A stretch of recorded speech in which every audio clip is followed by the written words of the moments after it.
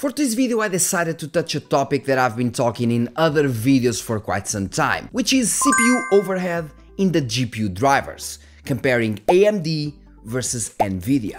And in case you don't know, the CPU overhead can be explained as the amount of work the CPU has to do in the background for things to work properly. As for example in gaming, even though APIs are getting better, they still rely on CPU draw calls. And this means that technically, the lower the amount of... There's a fly here.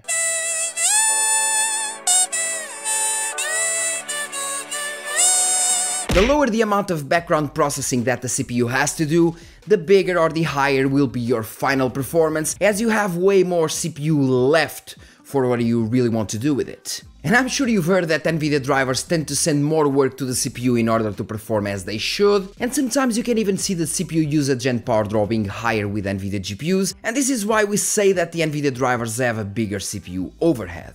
And I'm pretty sure that you also heard that AMD GPUs work better with older CPUs because they do a lot more processing on the GPU side.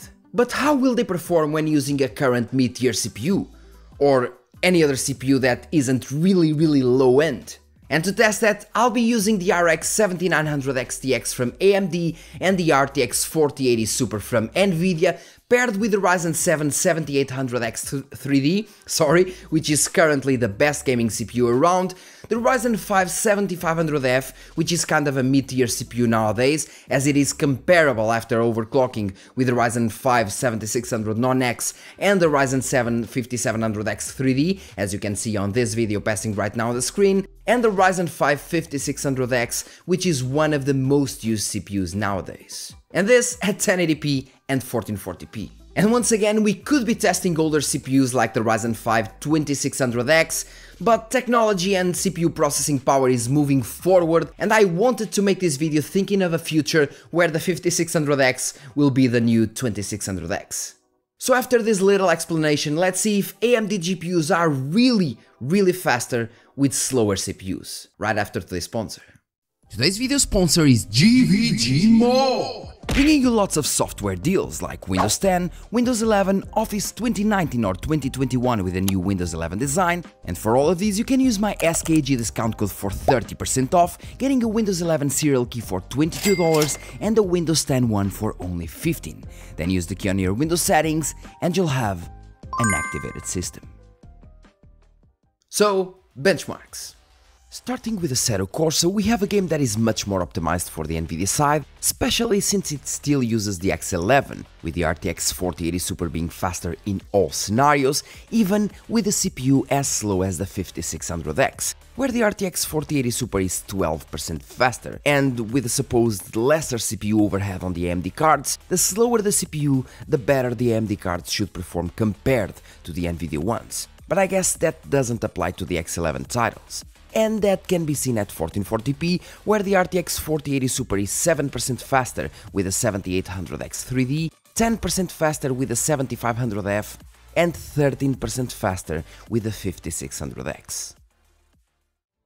As we move to The Witcher 3, we kind of have a GPU bottleneck even at 1080p. But the RX 7900 XTX still performed much better than the RTX 4080 Super, that somehow seems to be kind of CPU bottlenecked, as besides the 1% lows that are much lower with the 5600X, the results with the 7800X 3D and 7500F CPUs are basically the same, meaning that due to NVIDIA's driver overhead here, the 4080 Super was much more limited compared to the 7900 XTX that had higher FPS numbers and much higher 1% lows when running the 5600X.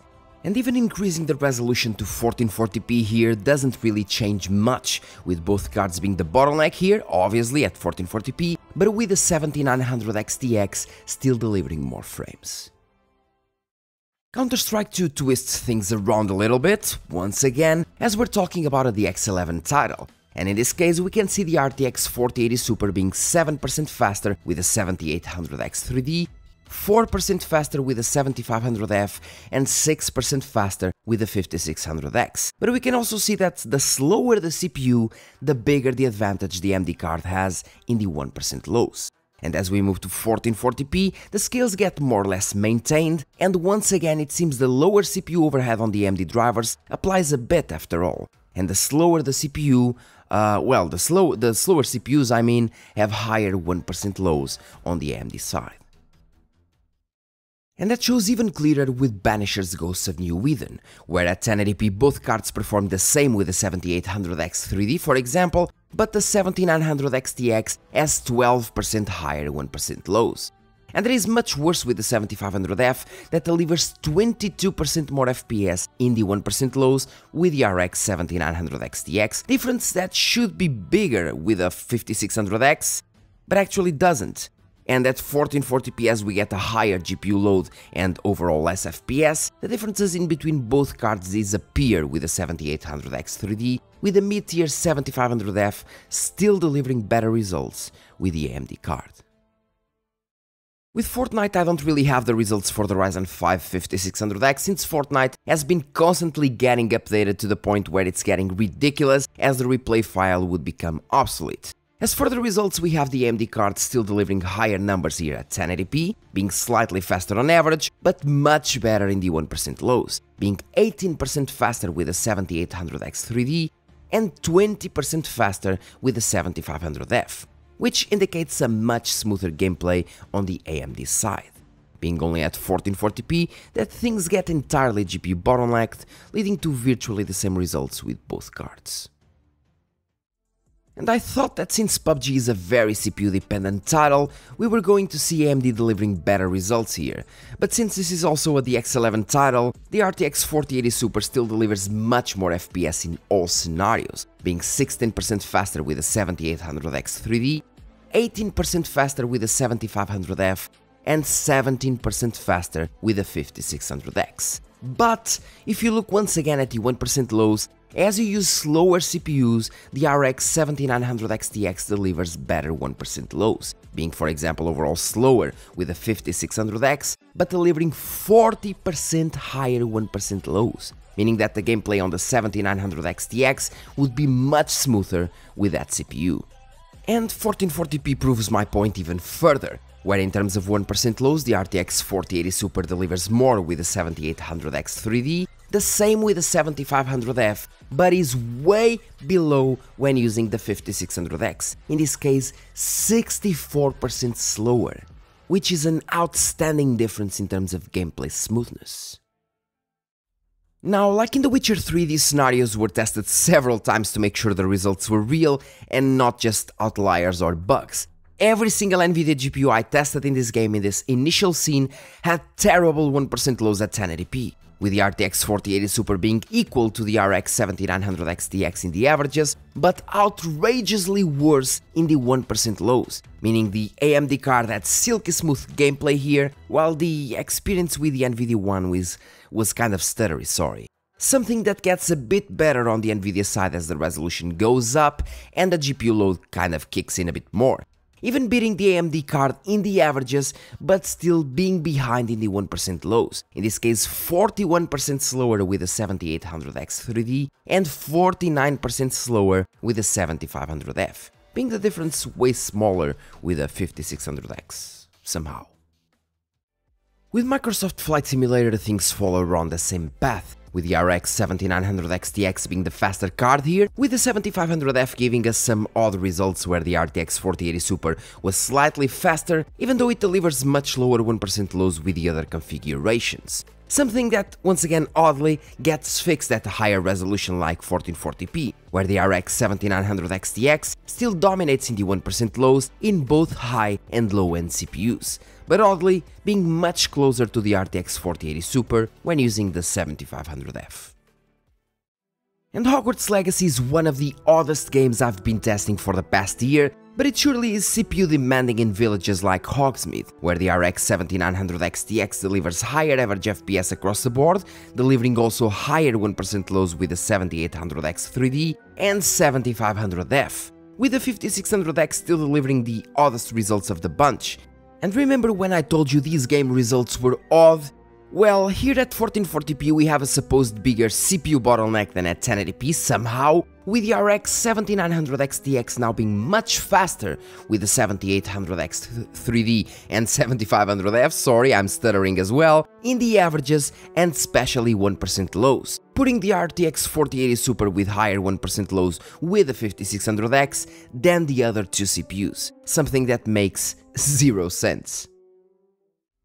With Dragon's Dogma 2 we're using ray tracing, so I believe it is normal to see both cards more or less on par at 1080p when using stronger CPUs, as we're kind of more GPU bottlenecked. But when using the 5600X, things get more to the point where they should technically be, and these results got retested as I myself wasn't buying them. But it seems that this game does favor slower CPUs when running AMD GPUs.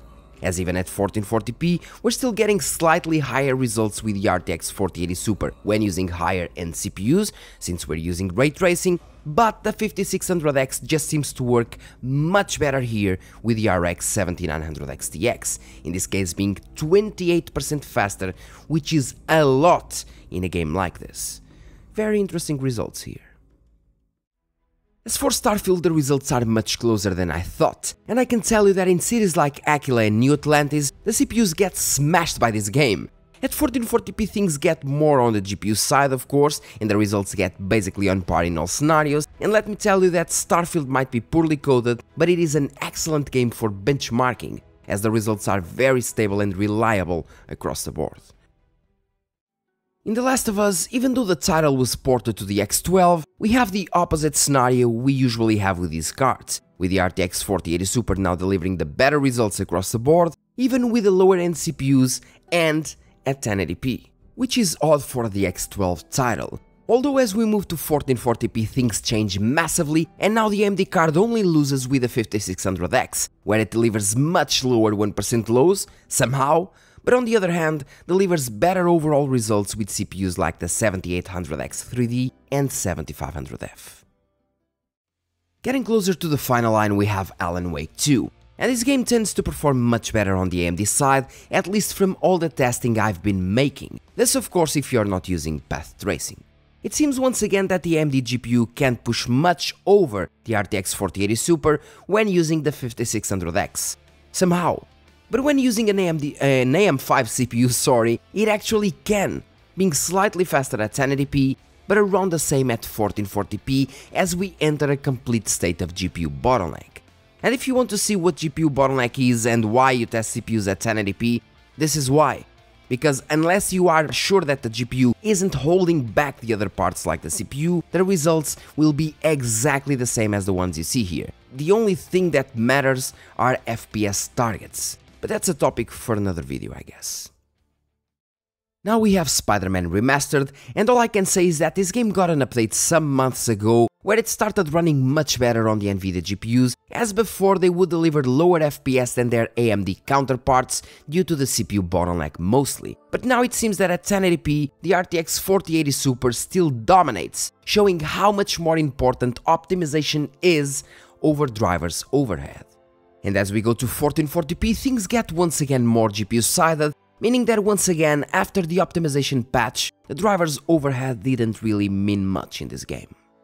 Well, at least not in usual scenarios, because as soon as we enable ray tracing and enter in an almost entirely CPU bottleneck scenario, things get different, with the RX 7900X TX now delivering the same averages but higher 1% lows across the board, as expected from a card with a lower CPU overhead in its drivers. And that doesn't change much at 1440p, where even though we have a way bigger GPU load because we're using ray tracing as well, the results are more or less inside what we saw before, with even the RTX 4080 Super being much faster in ray tracing. And to finish, we have the final results, with percentages for the averages on the left and 1% lows on the right. And as can be seen in every single scenario, we get the RTX 4080 Super being barely faster than the RX 7900X TX, but still inside the margin of error, we could say that, but with the AMD card delivering much better 1% lows in comparison, with the RTX 4080 Super being usually around or below 90% of the RX 7900X TX 1% lows. And the same happens at 1440p, where there is not a single CPU that delivers higher 1% lows with the RTX 4080 Super. And with these interesting results seen, let's move to the final thoughts. And well guys, as you saw, the results are quite intriguing. Well, overall of course, because according to some videos around the internet, you would say that the difference would be bigger in between AMD and NVIDIA GPUs in terms of CPU overhead.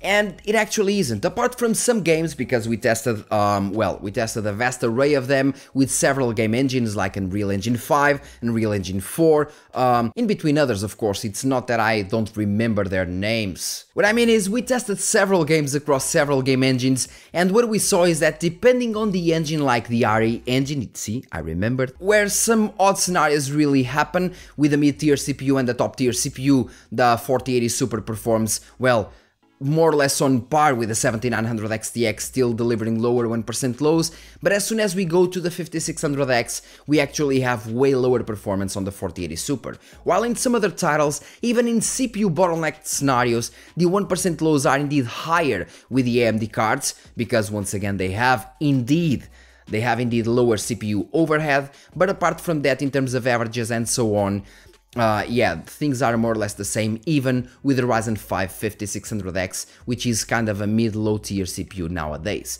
according to today's standards of course. So overall, do AMD GPUs work better with slower CPUs? Yes. Overall, and I repeat, overall they do. In some games it doesn't really make the difference, but overall they do, not in terms of average FPS, only in some scenarios, but instead in terms of 1% lows, where the smoothness really is. The closer the 1% lows are to the average FPS, the smoother the gameplay will be. That's exactly how it works. And in most scenarios, while the RX 7900 XTX can actually have lower average FPS or slightly lower average FPS, it has considerably higher 1% lows, which indicates that the gameplay on the AMD card will be smoother overall, being with the 7900X 3D, 7500F, or even the 5600X. Of course, the slower the CPU, the bigger the difference in the 1% lows we see, especially comparing once again the 4080 Super versus the 7900 XTX, which is, well, interesting to see, but once again, expected. Or maybe not. Maybe you were expecting something different, like we see in some other videos where the older CPUs have a huge difference in between an NVIDIA and AMD card, but I guess that's not the case. At least in the games that I tested, with the settings that I tested, I even went to 1080p and 1440p only to see the difference in terms of CPU overhead, because we actually need kind of a CPU bottlenecked scenario in order to see the CPU overhead differences, and even then the differences were what you saw. In terms of average FPS, basically the same, but with the AMD cards, or in this case the AMD card, delivering much higher 1% lows, showing us that overall, yes, once again, the AMD cards work better with slower CPUs, especially smoothness wise. And well guys, that's all for this video. Thank you very much for watching, and the fly is still around here. The fly is still flying around here.